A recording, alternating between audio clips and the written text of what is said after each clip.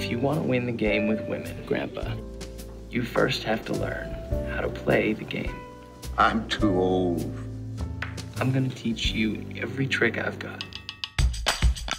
Step 1, reconnaissance. First, you need to identify your target.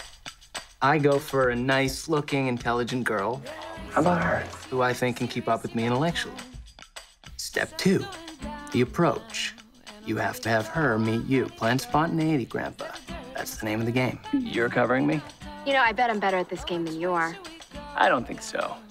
And how are you this fine evening? Sooner or later, you would get sick, and I'll be the one that has to decide whether or not to take you off of life support.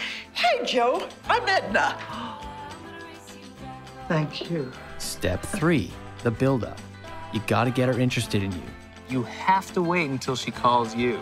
You can't let them know your true feelings so soon. That's my boyfriend. Stupid, dumb, idiot plan. You're just afraid of getting hurt. I'd rather feel lonely than to feel this way. He's like a brother to me. Did you know that Joe is a wonderful kisser? What I gotta do is turn things up a notch. By next week, she'll be mine. She won't even know what hit her. What kind of girl do you think I am? Are you trying to seduce me? What do you think? It's alive. I don't have any protection. Protection from what? Have you ever heard of a black market drug called Viagra? Oh. Is that anything about playing fair? But I love you, Edna.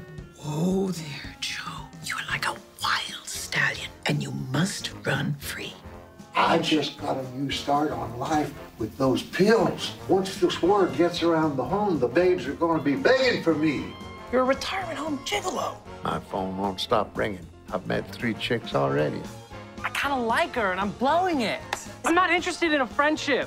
If you want to win the game of love, maybe you should stop playing games with women. I kept going and going and going and going. Actually, I think I might still be going.